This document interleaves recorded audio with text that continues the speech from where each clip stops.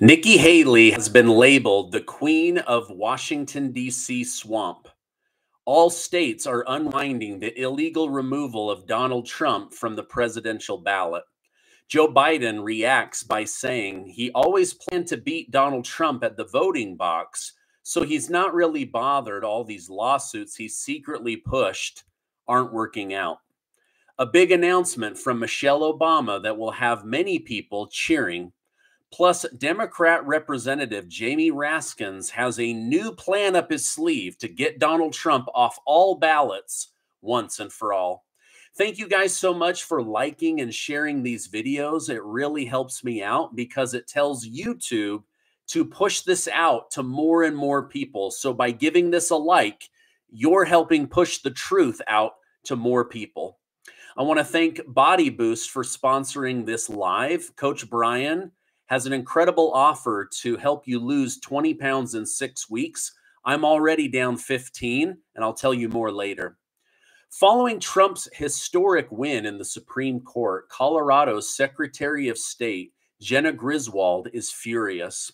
During an interview on MSNBC News, Griswold stated, "I do believe that states should be able, under our Constitution, to bar oath-breaking insurrectionists.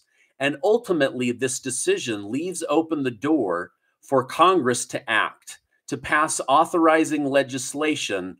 But we know that Congress is nearly a non-functioning body. So ultimately, it will be up to American voters to save democracy in November." Wait, she's actually going to let the American people decide? What a horrible thing. All right, now I know there was some sarcasm there, but the answer is always to let the American people vote for whom they want. Now, I know that sounds totally crazy to Democrats that think they know better than the rest of us, but she's just going to have to sit back and let you and me vote for whom we really want, whether that's Biden or Donald Trump or RFK Jr. Now, let me know in the comments on the side, who do you plan to vote for? Biden, Trump, or RFK Jr.? I want to hear from you. But Colorado wasn't the only state that was forced to withdraw from this illegal and unconstitutional standpoint. Maine's Secretary of State, Shayna Bellows, backtracked after the Supreme Court issued their ruling.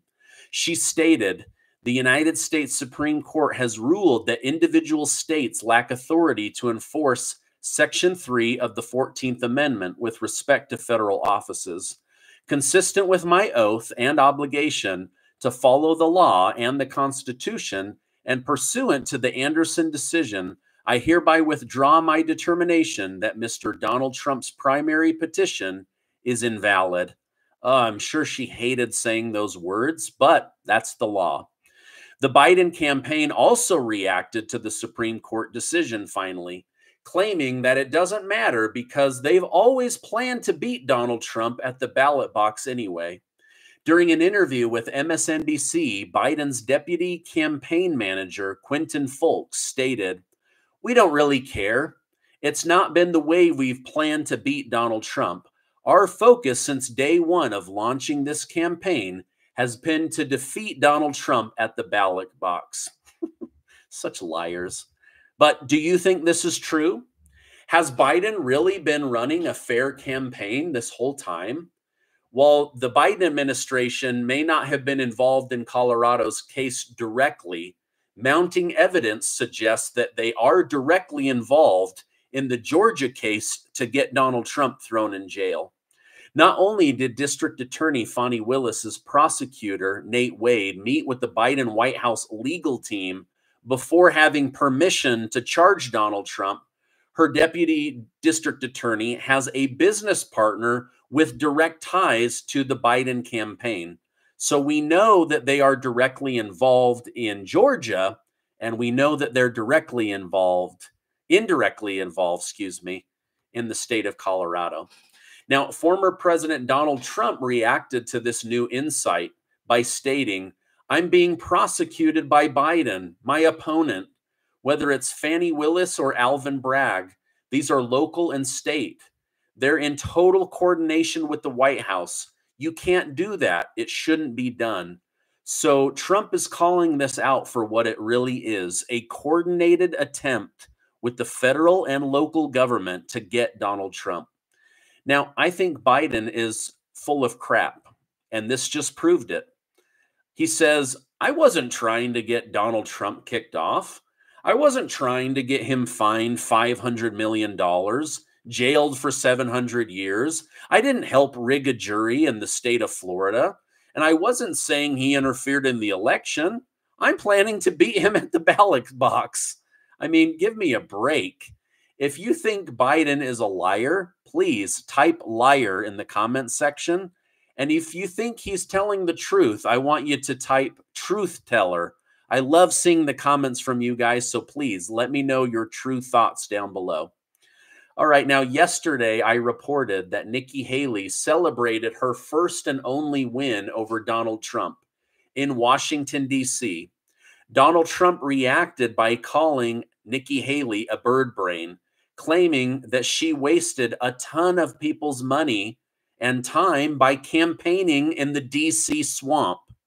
Trump's campaign press secretary, Carolyn Levitt, continued the criticism by stating, while Nikki has been soundly rejected throughout the rest of America, she's just been crowned the queen of the swamp by the lobbyists and DC insiders that want to protect the failed status quo. What do you think of that? Do you think that this is really Nikki Haley being crowned the queen of the Washington, D.C. swamp? Because so far, she hasn't been able to beat Donald Trump anywhere else. Now, although Nikki Haley and Donald Trump have their differences, Nikki Haley did claim she was very happy that the Supreme Court decided to keep Donald Trump on the ballot. During an interview with CNN News, Haley stated, "We don't want the chaos of certain states or secretaries of states saying that they like someone or don't like someone and want to take them off the ballot. I trust the American people. While I'm not the biggest fan of Nikki Haley right now, I do respect the fact that she wanted Donald Trump back on the ballot. It's the right thing to do." Now, as the reality of a second Donald Trump term sets in, Democrats are starting to worry that they are stuck with Joseph Robinette Biden. In response to such rumors, former First Lady Michelle Obama has been forced to deny that she will run for president. Miss Obama's Director of Communications, Crystal Carson, stated, "As former First Lady Michelle Obama has expressed several times over the years, she will not be running for president. Miss Obama supports President Joe Biden and Vice President Kamala Harris's re-election campaign." Now, remember yesterday, I told you guys this. She has said over and over again, I don't want to run for president. I'm shy. I'm introverted. I'm dealing with health issues. She's been very, very upfront. And now she's come out again and said, I am not running for president. But boy, does this leave the door open for Hillary Rodham Clinton. I kind of wonder, you guys think the Obamas are a little bit butthurt that Joe and Kamala hired the Clintons to help them win the next election instead of them? I don't know. Maybe it's because the Clintons just have that killer instinct. All right, now I have a couple of huge updates, but first, 35 seconds from today's sponsor. Do you want to lose 20 pounds in the next 6 weeks? Do you want to keep your New Year's resolution of losing weight, being healthier, and feeling better? Do you want to sleep better, feel better, and think better? Then you need a coach that can show you how to lose 20 pounds in the next 6 weeks. I'm personally down 15 pounds already. I consider the system to be easy and intuitive. Now, I'm going to leave a link down below so that you can learn about losing 20 pounds in 6 weeks so that you can feel better. I'll leave that link down below. Now, make sure to mention the Stephen Gardner special because I spent several weeks on your behalf organizing an incredible deal. I'll leave that link down below. Now, the facts can't be ignored. It looks like Democrats are stuck with Joe Biden. The question remains, will the hate of Donald Trump be enough to keep Biden and Harris in the White House. Now, billionaire Mark Cuban joined this conversation by stating, if they were having their last wake, if it was him versus Trump, if he was being given his last Catholic rites, I would still vote for Joe Biden. Now, this may be easy for him to say, but I think most Americans that are struggling with the rising cost of living, this ridiculous inflation, I don't think they would have the same response as billionaire Mark Cuban. Most people know that inflation and Bidenomics are hurting their wallets, and elections are almost always voted and based on kitchen table issues. Well, living in America and how expensive it's become is a big issue. Not to mention the fact, look how much of our hard-earned taxpayer money is just given away to foreign nations and illegal immigrants. But let me know your thoughts in the comments down below. Okay, now listen to this, and I want to hear from you guys, okay? Democrat Representative Jamie Raskins of Maryland says he has a secret ace up his sleeve. He has a plan to remove Donald Trump from all ballots once and for all. He said the Supreme Court may have ruled 9-0 in Trump's favor, but 5 of the 9 said only Congress can draft a bill to remove Donald Trump. So that's exactly what we're going to do. Jamie Raskin said, we got Trump impeached twice. We can put together a new House bill where Congress deems Donald Trump an insurrectionist and get him removed from all 50 state ballots once and for all. He said, we will get this done, and we will convince 10 Republicans in the Senate to join us in removing Donald Trump from the ballots once and for all. Now, I want to hear from you guys. What do you think about Jamie Raskin's sneaky ace up the sleeve plan to get Donald Trump removed once and for all? I don't think it's going to happen, but I do believe that he's going to waste a bunch of our taxpayer money trying to get Donald Trump for, what is this, like the 10th time? But who knows? I guess we'll see how this thing goes. I personally am not a fan of Jamie Raskins. I've watched him lie over and over and over again in congressional hearings, and so I think he's full of it, but we'll see. Thank you guys for liking this video. Oh my gosh, the comments are going so quickly. Thank you guys so much for being so supportive of the channel. All right, now listen to this. California lawmakers have just proposed a new law that would give illegal immigrants a free 20% down payment for their home. So if their down payment is, or excuse me, if their house is $500,000, the government's going to give them $100,000 of free money. Now, they would pay no interest to the government the entire time they live in this home. But when they sell that house, they have to give that $100,000 of free money back to the government. Now, if it's $1 million house, because this is a California law, they would get $200,000 of free money.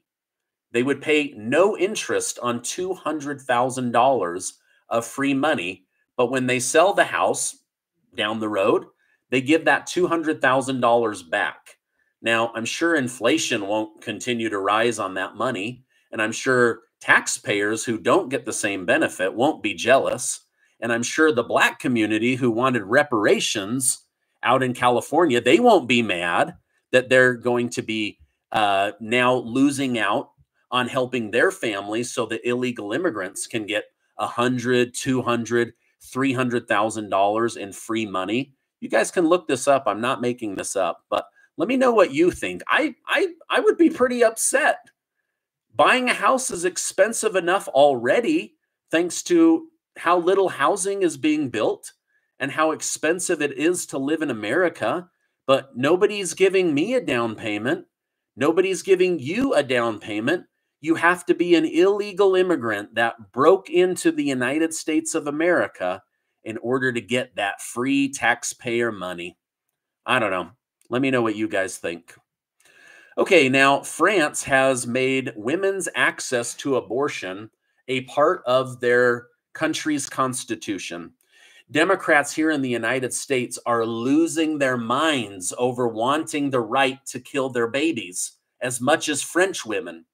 Now, I only read about half a dozen left-leaning media articles last night, and in those articles, they were shaming Republicans while getting women on the left all angry that they don't get the right to abort their babies.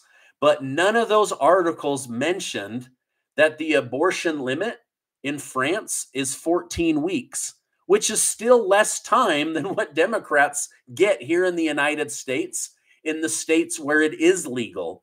There are some states in the United States where you can literally kill a baby up till 9 months in the womb if you decide you don't want it. Over in France, they have to do it by the 14th week. And the majority of those that do have abortion, it's within a week of having unprotected relations with somebody using the morning after pill. It's not 14-week abortions where there's already a heartbeat like here in the United States. Now, again, Democrats are losing their mind. Why does France get to do this and not the United States? But it's only up to 14 weeks. Senator Bob Menendez, you know, the Democrat senator that had $400,000 in cash and hundreds of thousands of dollars in gold bars just sitting in his closet from alleged bribes, has now been indicted for a third time for willfully obstructing justice and not handing over evidence that proves he's completely guilty. I don't know. To me, this just makes him look even more guilty, but what do I know? All right, Undersecretary of State Victoria Nuland, the woman who organized the coup in Ukraine on behalf of President Obama and pushed for the war that we're seeing of Russia and Ukraine, has decided, I'm done interfering in other governments and causing hundreds of thousands of people to die. I'm going to go ahead and retire.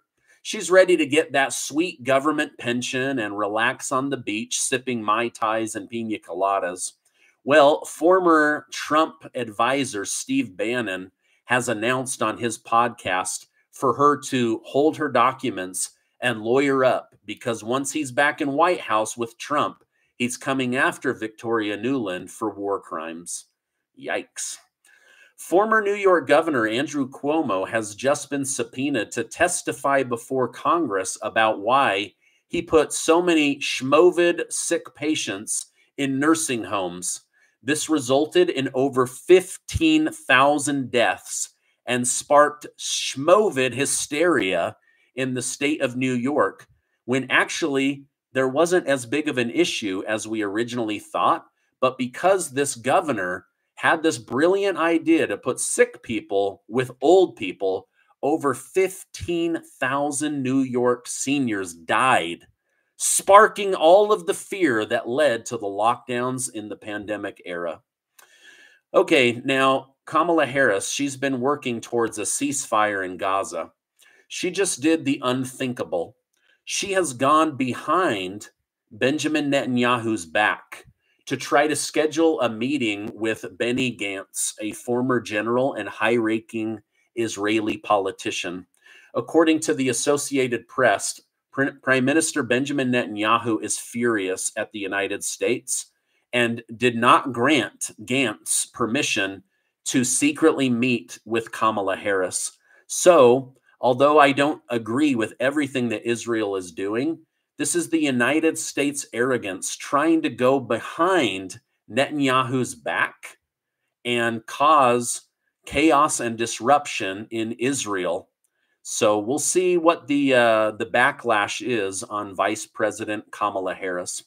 All right, now this is my update for today. Thank you guys so much. Please give this video a like. Hit that subscribe button. We want to get to 1.6 million amazing truth seekers just like you guys here today. Thank you so much. I love you. Make sure to check out that link down below for Body Boost with Brian so that you can lose 20 pounds in 6 weeks. And make sure to ask about the Stephen Gardner special. Hey, thanks so much. I love you guys. Have a great rest of your evening.